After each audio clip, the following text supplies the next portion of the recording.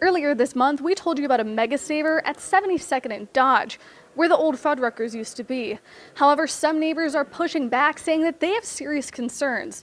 I'm Hannah McElry here at UNO, where those neighbors got to speak directly to representatives from Mega Saver and the city. The impact is coming closest to literally my front door. Elmwood Park neighbors gathered at UNO to speak with Mega Saver and came with a list of concerns: safety, traffic, noise and lights, and the sale of alcohol. Part of collaboration and negotiation is that everyone walks away happy, right?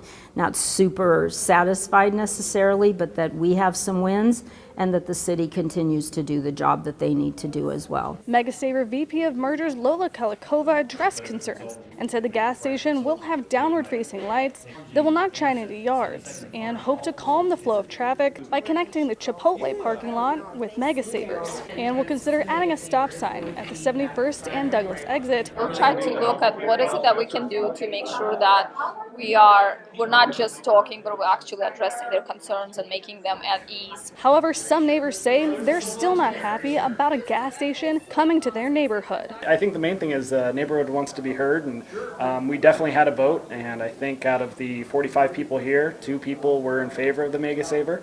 The other 43 people weren't. Mega Saver is still waiting for the approval of their permits, but hope to be a functioning gas station by the fall. At UNO, I'm Hannah McElry, your neighborhood reporter.